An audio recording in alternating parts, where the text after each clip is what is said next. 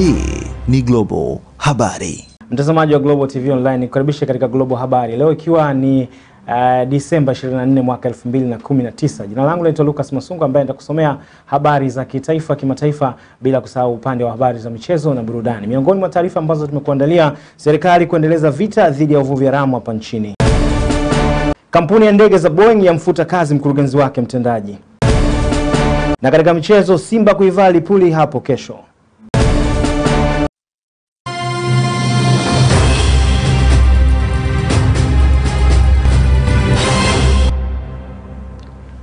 Na mtazamaji, Global Habari leo inaanzia kanda ya Ziwa jijini Mwanza, ambapo Waziri wa Mifugo na Uvuvi Luhaga Mpina amesema kuwa serikali inaendelea kuboresha mazingira ya uvuvi pamoja na kuwabana wavuvi haramu ili kuongeza upatikanaji wa samaki kwa ajili ya viwanda vinavyosindika samaki na mabondo. Taarifa yake Catherine Kahabi ina undani zaidi. Waziri Mpina ameyasema hayo alipotembelea kiwanda cha kuchakata mabondo cha Holding International Trade Development cha jijini Mwanza na kupata fursa ya kuzungumza na wafanyakazi wa kiwanda hicho. Mmenifurahisha sana. Mmeona jitihada za serikali ya awamu ya 5 inayoongozwa na Dr. John Pombe Joseph Magufuli, ambavyo inakuwa ikihangaika kuhakikisha kwamba wawekezaji wanakuwepo ili ajira zipatikane kwa vijana, kina mama na watu wote katika taifa. Nao wafanyakazi hao wakapata fursa ya kuzungumza, ambapo wametumia fursa hiyo kuishukuru serikali ya awamu ya 5 sana. Tangia ulivyoingia madarakani, huu mwaka tunafanya kazi Januari hadi Desemba, hatujawahi kulala nyumbani. Ila wale wavuvi haramu wale, endelea kuwawekea nati kabisa tupate maisha mazuri. Namshukuru Magufuli kutufungulia viwanda, namshukuru waziri, na washukuru wote. Yaani tunafanya kazi vizuri, tunavitendea kazi kila kitu, hatuna shida yoyote. Aidha, Waziri Mpina ametoa hamasa kwa wafanyakazi hao kuendelea kufanya kazi kwa bidii ili kuwavutia wawekezaji wengi zaidi. Viwanda hivi vilikuwa vinaenda polepole na ajira zilikuwa zinachukua ajira ya watu wachache. Lakini kadiri ambavyo usimamizi mzuri, sera nzuri zinawekwa, mnaona wanazidi kukua zaidi na zaidi. Kwa hiyo mimi nichukue nafasi hii, kwanza mara chache sana kwenda kwenye kiwanda wafanyakazi wakwambia hawana changamoto yoyote. Mara chache sana kwenda kwenye kiwanda wafanyakazi wakasema wanamshukuru mwekezaji kwa kuwapa ajira, wanaishukuru serikali yao kuwapa ajira. Kwa hiyo haya yote tunachukua nafasi hii kukupongeza mwekezaji, lakini tunapongeza sana na nyinyi waajiriwa wa kampuni hili kwa sababu mnaiwakilisha nchi vizuri na hamtegei kazi. Mapambano dhidi ya uvuvi haramu yamechangia kuongezeka kwa kiasi cha samaki wakubwa, ambapo kwa sasa upatikanaji wake ni 5.2 kutoka 0.3 ya awali kabla ya operesheni hiyo maalum kufanyika, sanjari na kuongezeka kwa kiwango cha samaki wazazi katika ziwa Victoria. Uvuvi haramu ulipelekea kuongezeka kwa kiwango cha samaki wachanga katika ziwa Victoria pekee hadi kufikia kiwango cha 96.6 na kusababisha serikali kutumia kiasi cha shilingi bilioni 56 kuagiza samaki kwa vitoweo nje ya nchi, hali ambayo kwa sasa imethibitiwa na kufikia 62.8. Hivi sasa serikali inatumia shilingi bilioni 11 pekee kuagiza samaki kutoka nje ya nchi. Catherine Kahabi, Global TV. Shukran sana Catherine Kahabi kwa taarifa hiyo. Ama kwa hakika jitihada hizo za serikali basi zitafanikisha mwanadamu au Mtanzania aweze kuweza kukamilisha ule mlo kamili, kwa maana ya kwamba Mtanzania au mwanadamu anatakiwa kula kilo angalau 17 kwa mwaka za samaki. Kwa hivyo kwa jitihada hizi mambo yatakuwa mazuri sana. Mtazamaji, na sasa turejea hapa jijini Dar es Salaam, ambapo Waziri wa Ardhi, Nyumba na Maendeleo ya Makazi William Lukuvi amemsimamisha kazi kaimu mkurugenzi wa umiliki na uendeshaji wa shirika la nyumba la taifa NHC Grayson Godfrey kwa kutosimamia ipasavyo taratibu za umiliki wa nyumba za shirika hilo. Taarifa ya Grace Kun inasoma studio na Felista Masai. Akizungumza leo baada ya kufanya ziara ya kushtukiza katika nyumba za shirika hilo zilizopo maeneo hospitali ya taifa ya Muhimbili, Waziri Lukuvi amesema kuwa mkurugenzi huyo hana vigezo vya kuendelea kusimamia vyema kitengo hicho kulingana na kasi ya serikali ya awamu ya 5. Yule mkurugenzi ambaye anasimamia masuala haya ya nyumba nafikiri ameshindwa. Kwa hiyo kitengo chake hicho na ukurugenzi wake unakoma leo, atafutwe mtu mwenye upeo mkubwa na ambaye anaweza kureflect hisia na utendaji kazi wa Dr. John Pombe Magufuli, kwa sababu kila mara rais anatusisitiza tukusanye mapato ili tulipe kodi lakini pia tutoe gawio. Aidha, Waziri Lukuvi amesema kuwa kupanga kwa nyumba ni haki ya kila Mtanzania, huku akiwataka wale wote waliopangishwa majengo ya shirika kutoka kwa mtu binafsi tofauti na shirika hilo watoe taarifa. Katika hatua nyingine, Waziri Lukuvi amewataka wahusika wanaojenga machinjio ya Vingunguti kutoka katika shirika la nyumba la taifa NHC kutoa maelezo ya kina kuhusu kutakamilisha ujenzi huo kwa wakati uliopangwa. Ya ukweli na ya kitaalamu. Kwa nini hamtamaliza hili jengo kwa tarehe ambazo Mheshimiwa Rais ameagiza? Kwa sababu leo nilipo hapa tarehe ya mwisho ilikuwa 31 mwezi wa 12. Hamtaweza katika siku 3 zilizopita. Kwa hiyo mimi nataka maelezo ya kina na ya kitaalamu yakiambatana na vielelezo vya ukweli yanayosababisha sababu za kweli za kutokumaliza. Zao na wakazi wa wilaya Mufindi wanatakiwa kushiriki katika makongamano yaliyoandaliwa ndani ya wilaya hiyo yenye lengo la kujadili changamoto, fursa za uwekezaji zilizopo ili kuijenga Mufindi yenye tija kwa manufaa ya kizazi cha sasa na kijacho. Taarifa ya Sharon Robert ina undani zaidi. Hayo yamezungumzwa na mgeni rasmi katibu tawala wa halmashauri ya wilaya Mufindi Servi Ndumbaro katika kongamano la Mufindi Day lililoandaliwa na wanamufindi wenyewe, na kuwataka wakazi wote wa wilaya hii kujitokeza katika makongamano ili kuijadili Mufindi kwa pamoja. Tukio letu la leo kweli ni tukio ambalo nimevutiwa nalo sana kwa sababu inaenda kuwaunganisha wakazi wa Mufindi pamoja na wazao wa Mufindi kujadili kuhusu changamoto na fursa zilizopo katika wilaya yetu ya Mufindi. Kwa ujumla, wananchi wa Mufindi tungeweza kuwaeleza kwamba wilaya ya Mufindi kiujumla ni moja kati ya wilaya ambazo zina fursa nyingi, lakini hata kama wakati mwingine tumekuwa na uzembe wa kutumia hizi fursa, lakini kwa tendo la kutuweka pamoja, nafikiri tungeweza kutambua fursa zilizopo na kuweza kuzitumia. Nao baadhi ya wadau walioshiriki katika kongamano hili wameeleza namna ambavyo wanaitazama Mufindi katika siku za usoni. Mufindi Day hili ni jukwaa huru kwa ajili ya kila mwana Mufindi kuweza kutoa maoni yake kuhusiana na changamoto zilizopo ndani ya wilaya Mufindi pamoja na njia sahihi za kuweza kutatua changamoto hizo. Kwa siku za usoni naliona Mufindi Day kwamba ni jukwaa ambalo litakuwa na matunda makubwa kwa serikali. Nimefurahia sana kwa sababu linajadili masuala ya maendeleo, changamoto pamoja na namna ya utatuzi wake kwenye eneo letu la wilaya ya Mufindi. Kwa hiyo nimejifunza kwamba kama tungekuwa tunapata makongamano kama haya mara kwa mara, kwa sababu wanaokuwa wanahudhuria ni wanamufindi, tunapata wasaa mkubwa wa kuchanganua mambo lakini kujua mambo. Naona jambo hili ni jema, jambo ni zuri, limelenga kabisa kuweza kuikomboa Mufindi. Na nafikiri tukianza wanamufindi wazawa, tukianza wanamufindi wenyewe, nafikiri ndo hatua kubwa ya kwenda kuiletea wilaya yetu, halmashauri yetu maendeleo makubwa. Mtazamaji, kongamano hili limelenga kuwakutanisha wanamufindi wazawa na wakazi ili kujadili masuala mbalimbali yanayohusu Mufindi, hususan katika sekta ya uchumi, afya, elimu sanjari na kuwasaidia watoto wa kike mashuleni taulo za kike na kuendesha zoezi la uchangiaji damu. Shalom, Robert, Global News, Mafinga. Taarifa yake Sharon Robert kutoka huko wilayani Mufindi inatuwekea tamati katika upande wa habari za kitaifa kwa siku ya leo. Tuende mapumziko mafupi na punde nitarejea hapa kwa ajili ya kukujuza katika upande wa habari za kimataifa. Tafadhali endelea kuwa nami. Shule za St. Mary ni shule bora nchini kwa utoaji wa elimu. Ni shule zinazofundisha kwa kufuata mitaala ya Kiingereza au English medium. Wazazi wanaojali elimu hupendelea zaidi kuwapeleka watoto wao kwenye shule hizi kwa sababu zinatoa elimu iliyo bora na kuwepo kwa mazingira mazuri ya kufundishia. Shule hizi za St. Mary zinazomilikiwa na mama mchungaji Gertrude Lwakatare zinapokea wanafunzi wa rika tofauti kuanzia chekechea mpaka kidato cha 4. Mlete mwanao ajifunze kuongea Kiingereza akiwa na umri mdogo kabisa. St. Mary ni shule zinazopatikana nchi nzima. Kwa mawasiliano zaidi piga simu sasa kupitia namba 0652741987 au 0712872597 na 0654994193. Kwenye mitandao ya kijamii Instagram wanatumia @stmarys_school_tz. Kwa elimu ya uhakika, jibu ni shule za St. Mary.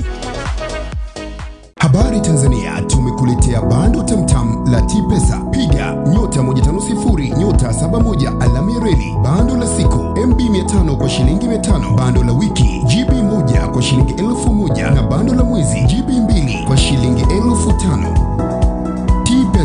nafuu na salama.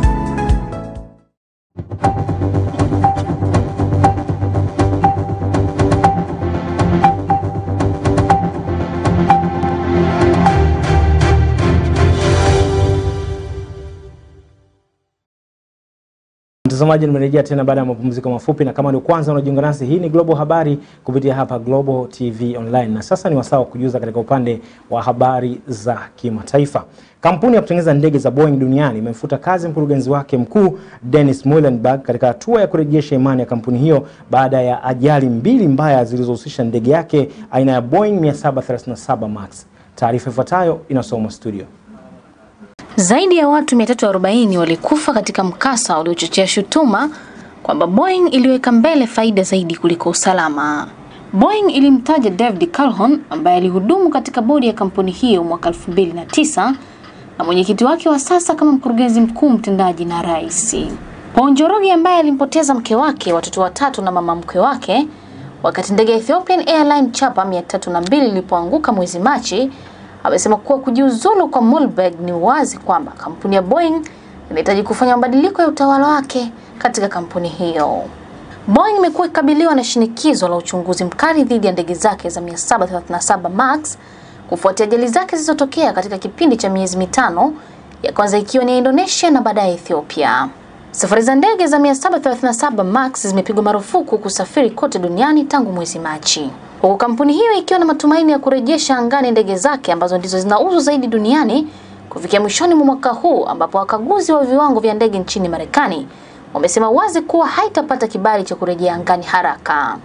Nikiripoti kimataifa, mimi ni Kisa Daniel, Global TV. Mtazamaji, na sasa ni huko nchini Algeria ambapo rais mpya wa Algeria Abdelmadjid Tebboune ametangaza siku 3 za maombolezo ya kitaifa na siku 7 kwa jeshi kutokana na kifo cha ghafla cha mkuu wa jeshi wa nchi hiyo Gaidi Salah. Taarifa ifuatayo kutoka kwake Judith Mlwale inafafanua zaidi.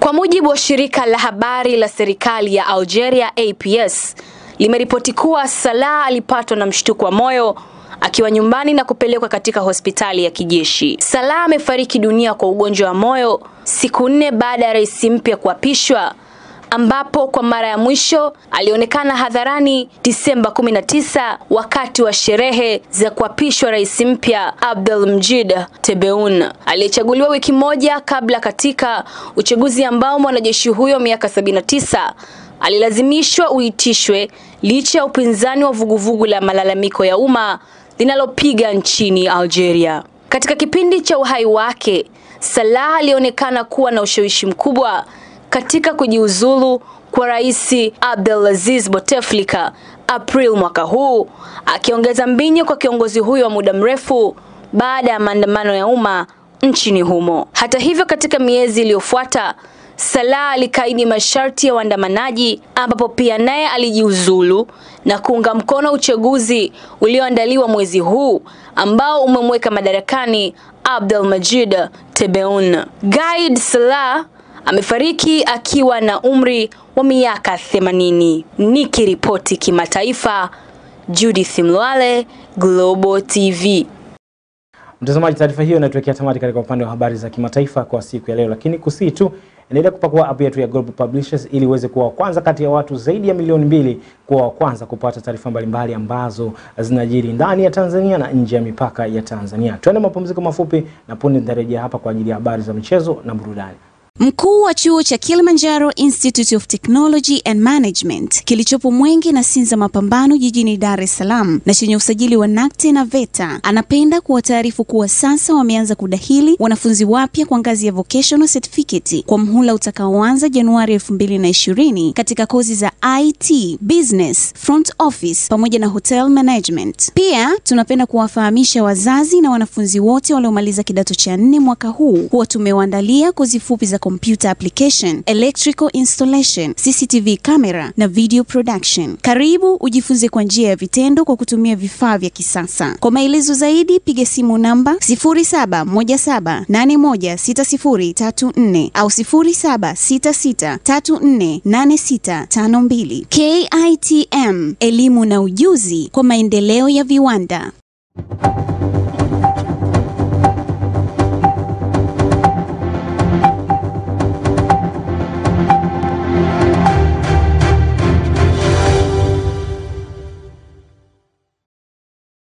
Tumerejea tena baada ya mapumziko mafupi na sasa ni wasaa kujuza yaliyojiri katika ulimwengu wa michezo na burudani. Leo tunaanza na habari inayohusu wekundu wa Msimbazi, Simba, ambapo kikosi cha Simba kesho kinaingia uwanjani kuikabili Lipuli FC katika uwanja wa Uhuru jijini Dar es Salaam, ikiwa ni mwendelezo wa kutetea ubingwa wa ligi kuu Tanzania bara. Simba ambayo kwa sasa inaongozwa na kocha Sven van der Broek, hii itakuwa ni mechi yake ya kwanza ya ligi kuu tangu asajiliwe katika klabu hiyo. Simba inaongoza katika msimamo wa ligi ikiwa na alama 27 katika michezo 10 iliyocheza tangu kuanza kwa ligi hiyo.